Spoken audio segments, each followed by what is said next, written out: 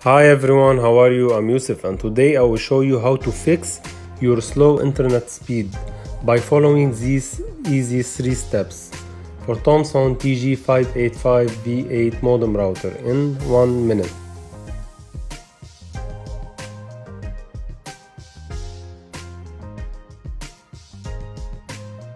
Configuration. Make sure your mobile phone or your computer is connected to the internet. You will need to be connected to the internet in order to access the router page by Wi-Fi or by Ethernet cable from your modem to your PC or laptop. Open a browser to access the router page. You can use Google Chrome, Internet Explorer, Mozilla Firefox or Safari from your iPhone.